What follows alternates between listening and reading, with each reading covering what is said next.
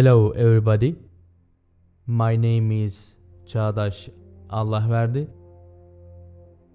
Today we are going to make some brainstorming about the universe in which we live.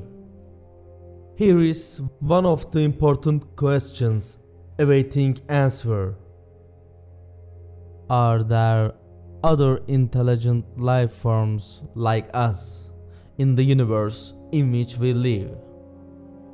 If your answer to this question is no, there can be no such life forms, I would like to remind you that the number of the stars in the universe exceeds the number of the grains of sand on our Earth.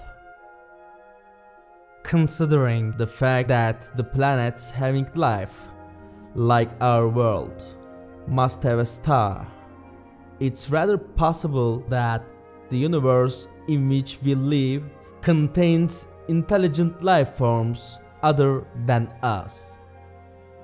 In order to answer this question, physicist and businessman Yuri Milner started the Breakthrough Initiatives program in the year 2015.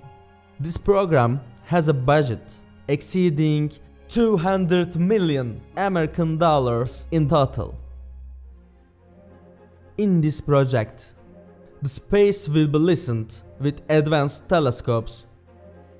Signals from extraterrestrial intelligent life forms will be collected. They will be sent signals, and planets they live on will be reached, and such places will be imaged.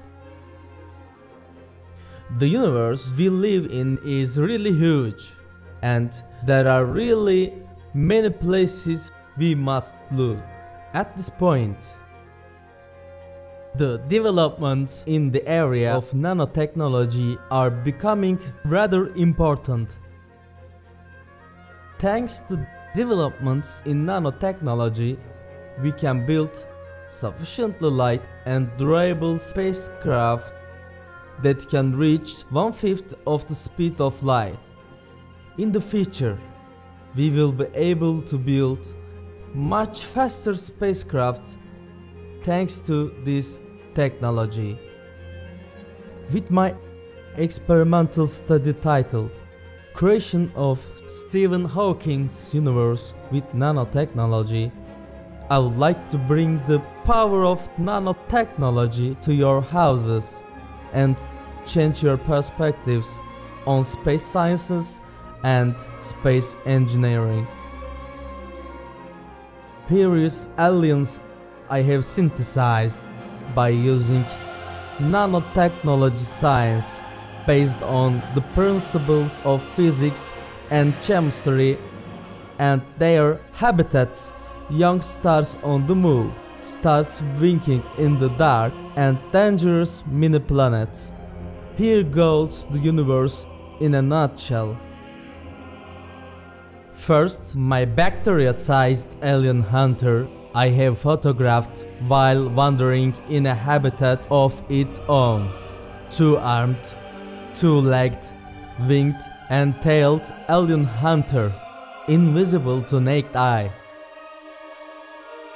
We see that this alien is raising his right hand just like the lion figure in the Cambridge coat of arms. Another photograph shows another invisible to naked eye fish-like branchial alien hunter I have discovered while wandering underwater. The interstellar gas and dust in the universe create molecular clouds, and in those molecular clouds, young stars are generated. Here are molecular clouds and bright young stars in nanoscale. The universe is like a breathing, living being. That is, everything in the universe is on the move. Molecular clouds and young stars on the move.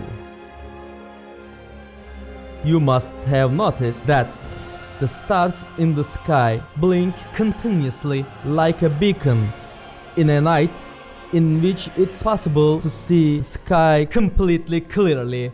Let me put the basic mechanism behind this physical phenomenon this way. Please imagine the pen in my hand as the light rays coming from the stars. These rays are refracted in our atmosphere. That is, they change their direction a little bit. When the light rays cannot reach our eyes due to these slight direction changes, we see the darkness. When the light rays reach our eyes, we see the light. This process is repeated continuously in the order of light, darkness, light, darkness. In other words, stars blink us continuously. The next are nano-sized stars blinking at you. The rubble pile asteroids, which I have magnified from the 0 to a few centimeters, constitute the last part of my study. I will show the great danger to our world created by rather fragile structures of such asteroids experimentally.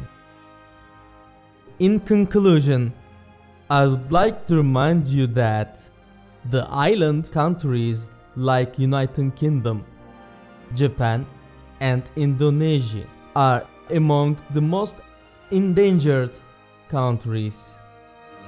To be continued.